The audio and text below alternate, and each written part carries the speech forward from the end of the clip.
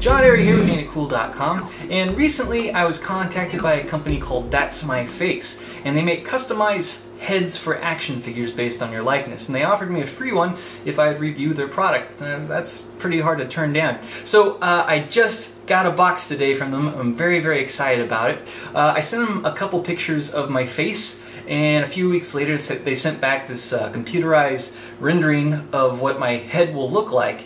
And they added on some hair. The hair didn't quite look right, so I asked them just to make me bald. And the proof is right here. I'm very excited. This is the official reveal. I have not seen it. I'm going to open it now, and we will see how much this thing looks like me.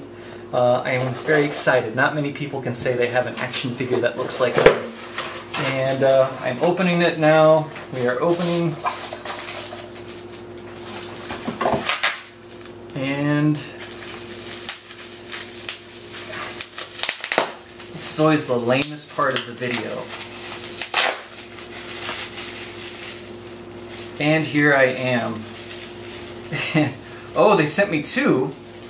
They sent me two. We'll get close-ups here.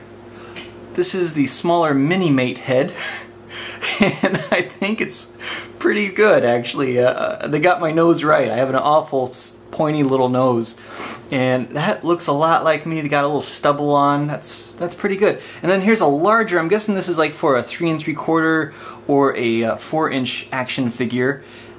And yeah, that's really not too bad. I'm pretty darn excited. Here, I'm gonna find some action figures to put these on, and I'll be right back. Okay, so we got the two heads onto bodies. We put the larger head on a 3 3/4 inch G.I. Joe figure. That is Flint right there. That's Flint's body. And then we put the second head, the smaller one, on a 2-inch Mini-Mate. Mini-Mates are created by Art Asylum and Diamond Select. I think it's a great action figure line.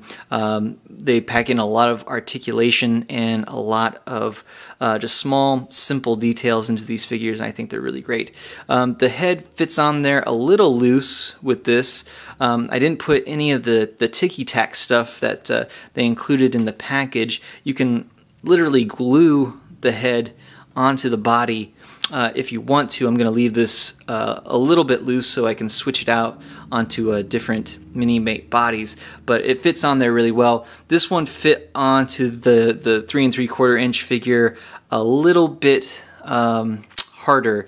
It was just really loose, and so I had to use a little bit of the green stuff and get it on there, and now it fits on there really nice and tight, and you can shift it around and pose it any way you like. I'm having trouble talking and looking at this at the same time. It's just really surreal, and as an action figure collector, I don't think there is a cooler gift to get than your face on your very favorite action figure. I just think it's really great. The surface of these heads, they're a little rough. They're made of I don't know, maybe I'm not sure what they're made of. Feels like an acrylic plastic, PVC plastic. I'm not sure, but it's a little rough, and it doesn't really match the smooth finish of the Hasbro action figure. But that's not a problem. It looks awesome. The paint job on it, it nails my likeness wonderfully, and the shape of the head, the skull is right on, the nose is right on. Yeah, really great. I am elated. This is so cool. Thank you to the fine folks over at thatsmyface.com. For more information about these heads, you can go to thatsmyface.com. Make sure to leave your comments below and keep checking in with AintItCool.com for more news and reviews. I'm John Airy.